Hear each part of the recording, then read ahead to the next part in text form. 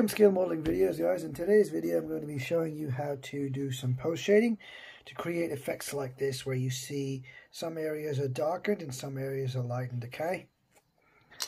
Effects like that. Okay.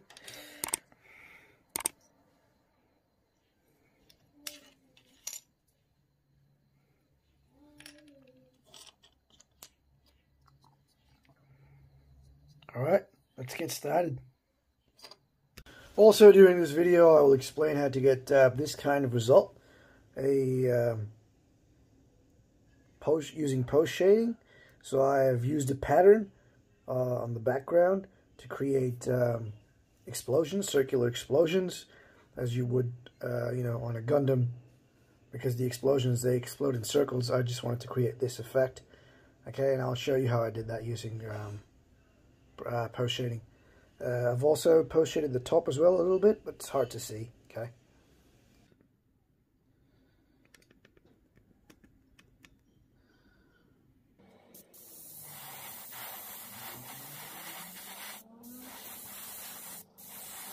The first technique I'm going to use is post shading using the color white. You can also use a lighter color of the base color to get the same post shading effect. We must first paint all the parts we want to post shade with the base color. Here I'm using SMS dark gray.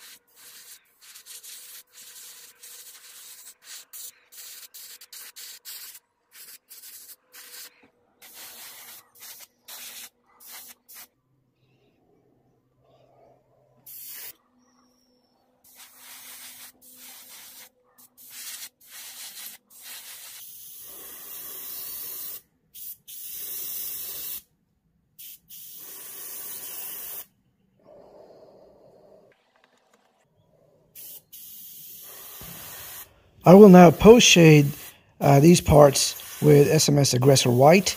You can obviously use another white, or you can use a very light shade of the original color. Now, with this technique, try to paint the post shading or the white color in the center of the panels, where you would generally see a lighter effect, not on the edges. So we're trying to paint in the center of the panels. If there is more than one panel on the part, just paint in the center of that panel, as you're seeing in the video here.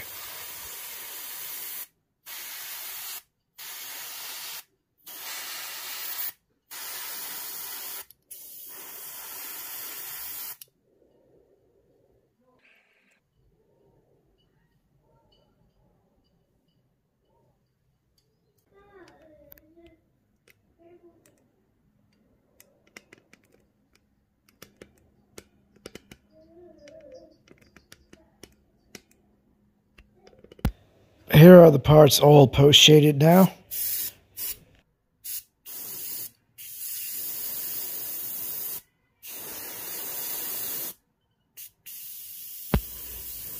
I will now paint over these parts using the original base color. Now, the amount of paint I put down will determine how much of a post shading effect I'll get at the end. The more paint I put down, the less of a post shading effect I'll get. The less paint I put, the more of an effect I'll get.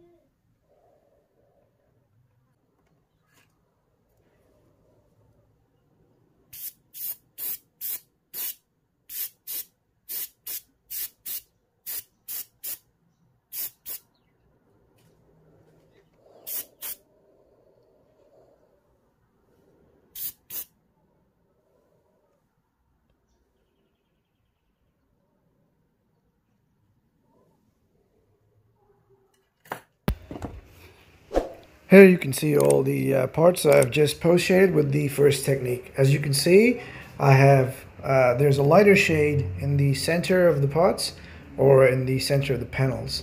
Okay, this gives the edges a darker look.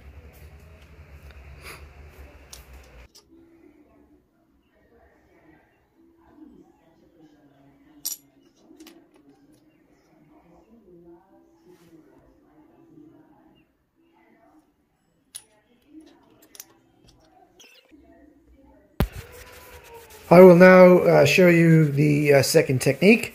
This technique, we will use a dark color, the color black, to post shade the edges, and then we will paint the original color over them.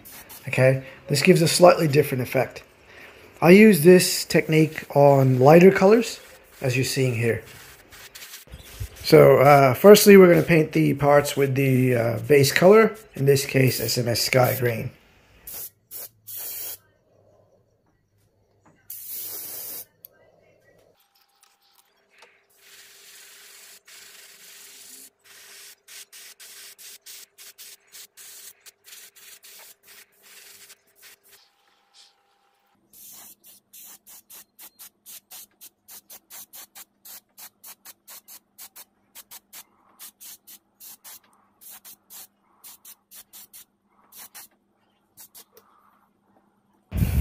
I will now post shade this with black. Now this technique, instead of painting the center of the panels, we'll paint the edges, okay? Because you want the edges to have a darker shade than the center of the panels. So with this technique, like I said, we'll paint only the edges of the pots.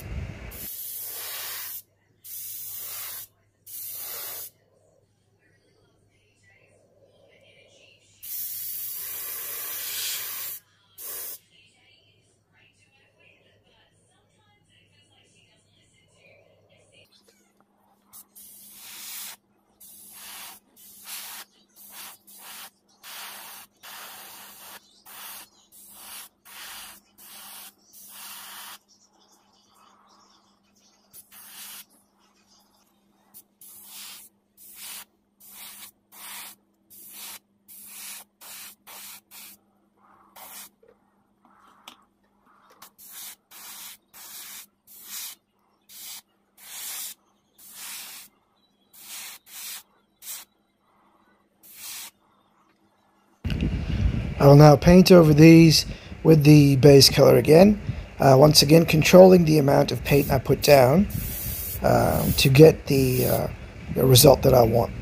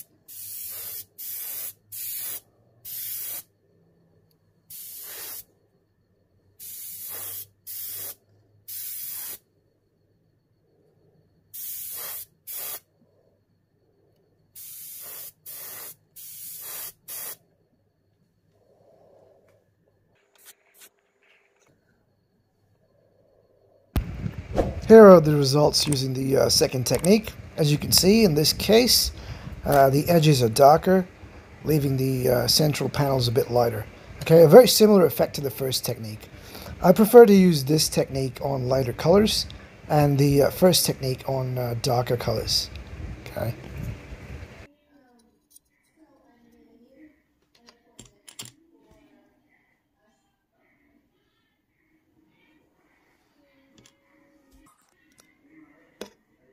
The last technique I want to show you is one in which we create a pattern using post shading. Okay, in this case we will use a pattern of circles on the shield to give us that effect of explosions that happened on the shield.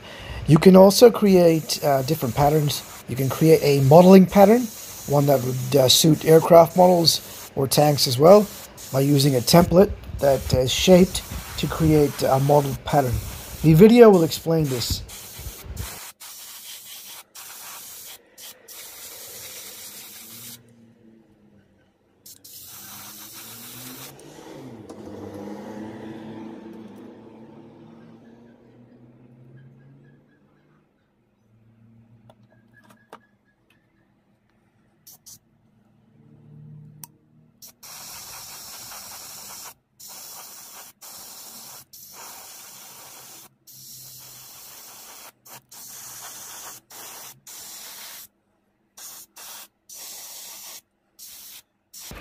I'm now going to create a template using a piece of paper and some hole punchers.